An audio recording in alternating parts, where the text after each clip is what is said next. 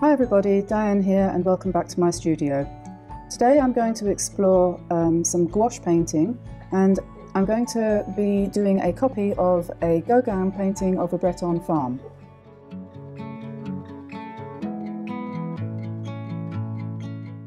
This is a sketch I did about 10 years ago, and it's based on a painting by Paul Gauguin, this one here, which is entitled A Farm in Brittany. And since I live on a farm in Brittany, it's kind of apt, so to speak. We actually have buildings exactly like this on our land here, and this scenery that you can see there is pretty much what it's like around here where I live. So I'm going to have a go at starting that now. And this is the sketch I did. I did this in, I think this is a piece of hardboard, MDF, and I put watercolour ground or gesso on it, and then this is a sketch that I did in acrylic, just an outline sketch prior to actually painting the picture. So let's see what happens when I start this. So looking at the painting I'm going to copy, the sky has got several different greys. It looks like it's been done in chalk. It's got yellow, it's got blue, it's got a nice mixture of colours, and I'm not going to use too small a brush. I think maybe I'll start with this number 11 and see how that goes. And yes, so we will see. We are going along this road together. So in gouache painting you use quite a lot of white. Well, you don't have to, but you can do. And you don't expect the undercoat to show through, so to speak.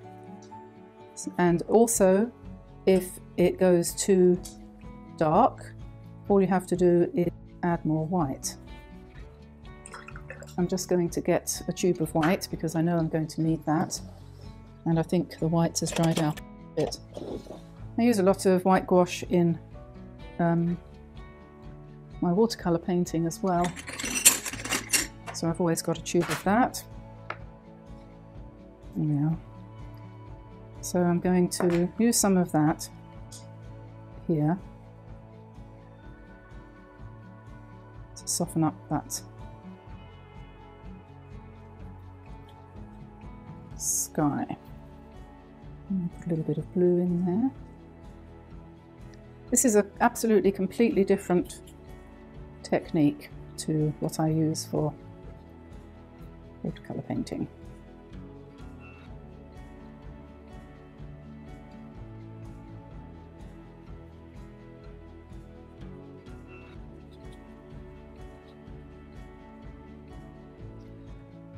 There's some yellowy, I suppose a sunny kind of colour.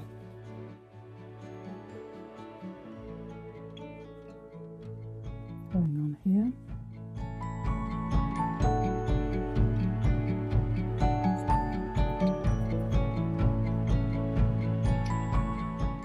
So here's a close-up view of the sky that I've just painted using gouache. It looks a little bit like one of my oil skies actually, and I really love the way the strokes are loose and visible. Completely different from what you achieve with a watercolour sky, of course. It has its own charm. One of the things that has to be remembered about gouache is that, like watercolour, when it dries, it changes its intensity slightly. The tricky thing with gouache is that the lights dry darker and the darks dry lighter, so you tend to get less contrast. But if you take that into consideration while you're painting, it shouldn't be too much of a problem. And I'm just painting in one of the trees in the background here. On this painting there's two trees. There's one which is kind of yellowish and greenish underneath. I'm working with a very restricted palette here. I haven't actually got any pre-mixed greens because this palette dates from the days when I was a strong believer, and I still am, really, in not using pre-mixed greens. So I'm making my greens with yellow, blue, brownish colours and so on, which will give a more muted effect.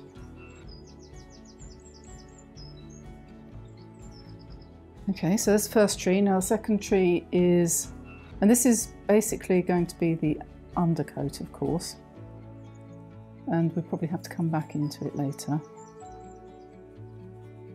And then the second tree is a dark green. I've mixed that from ultramarine, burnt sienna, and a sort of cadmium yellow colour.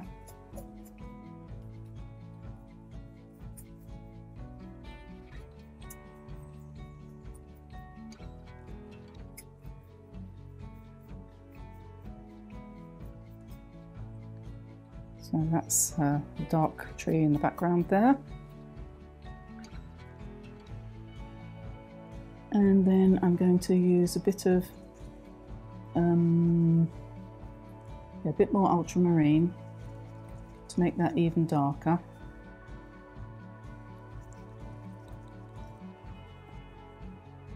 And a bit more brown to make it darker still.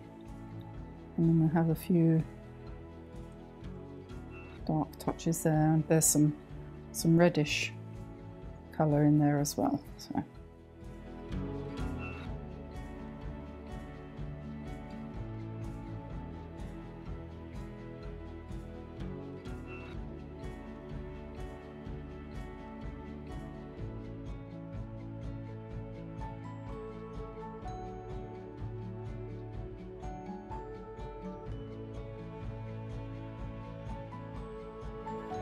Along the back here, that's the horizon line, and it's a kind of reddish green, a mixture. So I'm having a problem here because it looks as if the background resist.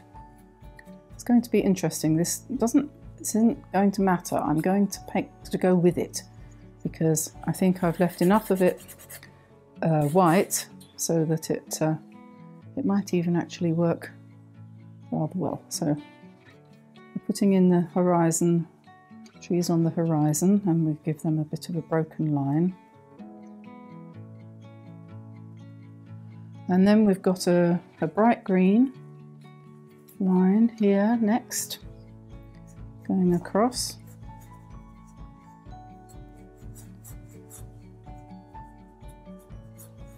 And then we have some red, which I think would indicate possibility of poppy fields. Reddish brown. Nowadays that would probably be yellow with the rape of the countryside. And then we've got dark green again. So we're back to the ultramarine blue and the brown and the yellow.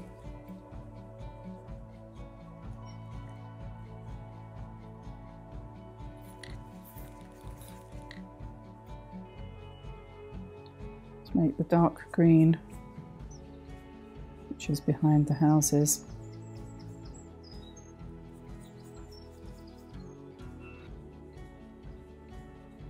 This is giving a very interesting effect, and I'm not going to jump up and down and say I don't like it until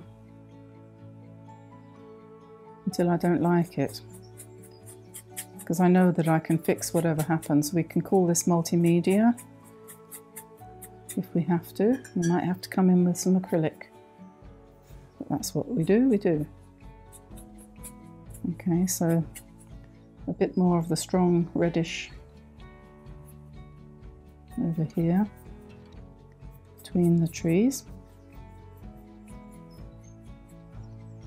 And then we have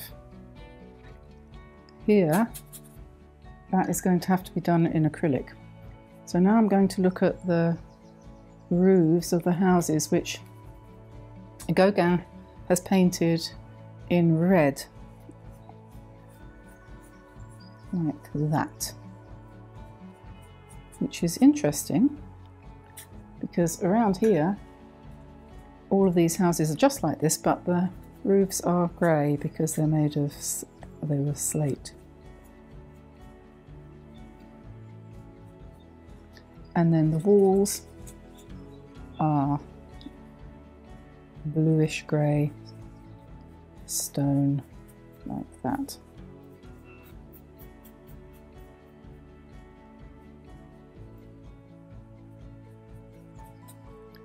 And then in the front we've got bright green again. I'm going to use cobalt blue and cadmium yellow because that's the kind of colour. They loved colour, these painters, these impressionists. They weren't afraid of slapping it on.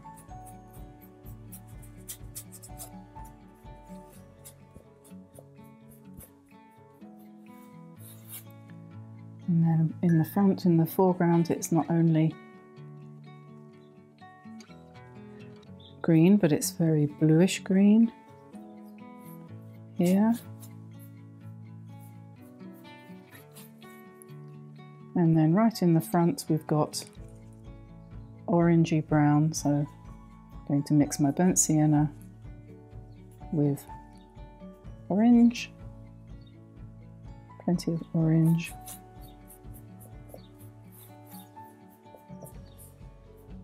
And there we are. Oh, we need some darker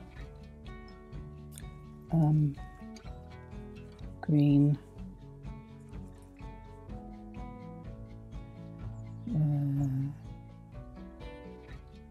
Here, it's going to be dark. And then in front of that one there's a very light yellow, greenish yellow tree.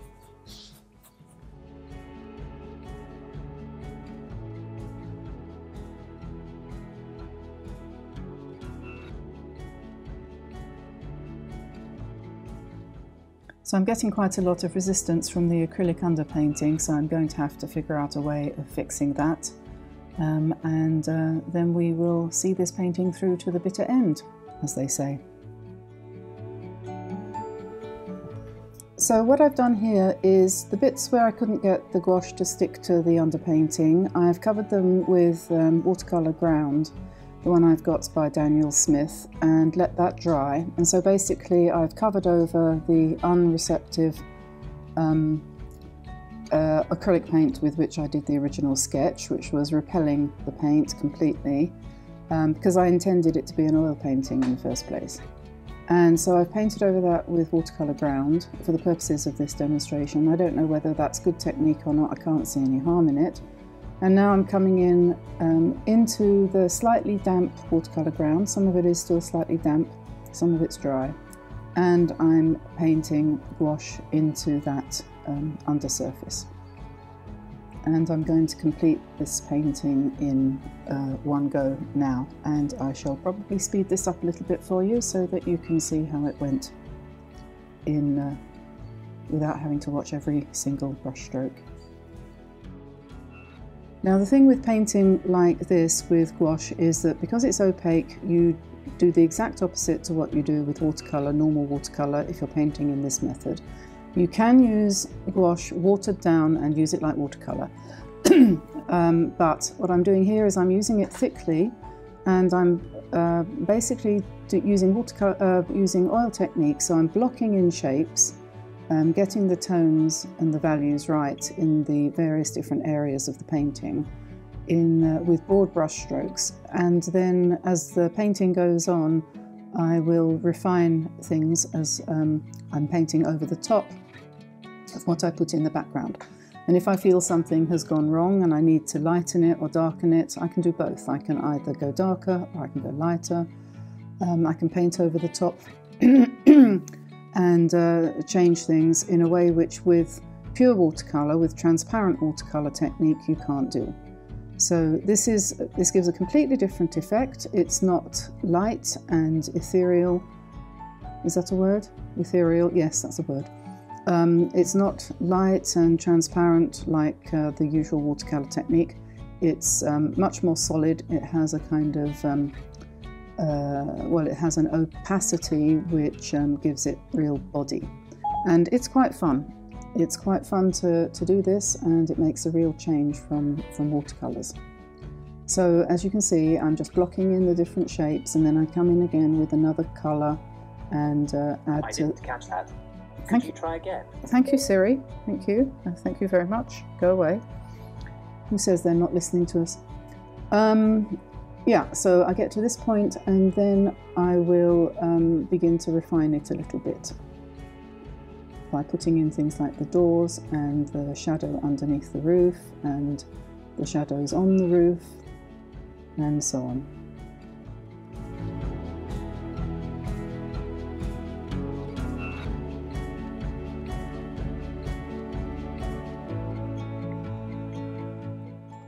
The wonderful thing is, if it goes wrong, you can correct it. It's a bit like painting in acrylic, but the great thing about this versus acrylic is that when it dries, you can still lift it, whereas with acrylic, when it's dry and you have a ruined brush and you've got dried paint all over your palette that you can't get off and you have to buy another one. I find the colours in acrylic very harsh as well on the whole, although I'm sure they're improving all the time. But gouache is a much more organic feel to it, and when you paint it like this, so you have the best of both worlds, really, I think. I'm going to buy myself a new set because obviously I've got some gaps on this palette now. I haven't got any greens at all, and I'm out of a couple of blues, and I don't think I've got any black, and I'm soon going to run out of white. And yeah, so I'm going to be doing a bit more of this. You might want to look at my other Facebook group, which I've just started, just literally yesterday, called Learn to Paint, and we're going to be talking about this kind of painting on there as well.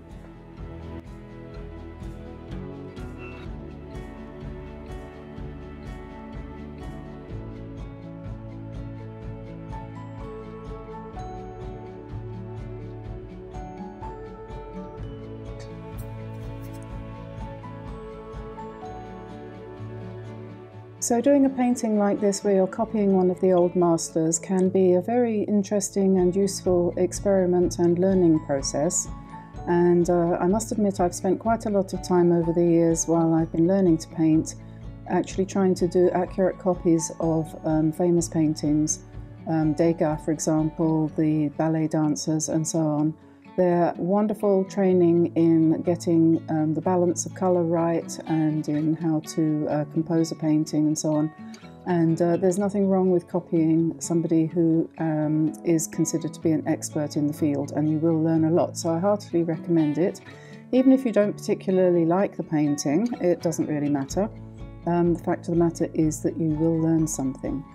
And here I've transformed an oil painting by Gauguin, which is one of his typical paintings. He did many paintings of this kind of style when he was living near here where I am now in Pont-Aven. And he has an interesting use of colour because he tends to like strong colours, and he uses a lot of red and green, which always of course means that he's likely to have lots of rusty browns and things like that in his paintings. And they tend to be not exactly what you'd call realistic, but they are challenging because there's not very much tonal contrast in the painting. As my daughter said, if that was printed in black and white, you wouldn't really be able to see it. Or if you were colourblind, you wouldn't be able to see it because it's all red and green. Anyway, so that's the purpose for this, and also to explore the gouache and see that you can use gouache to paint like oil if such a thing takes your fancy. It's actually a good way to do a sketch prior to doing an oil painting, to do the sketch in gouache rather than just in watercolour, although of course you can do that too. I want to encourage you to think about using opaque watercolour in your learning process. You will find that it works completely differently, and that's a very mind-opening and can be quite an exciting thing, just to break the mold a little bit, just to get away from what you always do. I'm certainly finding it's helping me. So I hope you enjoyed this. I know it is hardly a floral, and it's certainly not a cute little bird, but it is a learning process, and I wanted to share that with you. So if you did enjoy it, could you please make a comment below. The more engagement we have on the channel, the better, and I will be able to continue to do this, and I won't have to go and get a day job. Like, comment, subscribe, please, everybody. That's marvellous. You're such great followers. Thank you very much indeed. And I'll let you go now, and I'll go and find the next thing on the list to do today. So I'll say bye-bye for now, and I'll see you again soon. Bye-bye, everybody. Bye.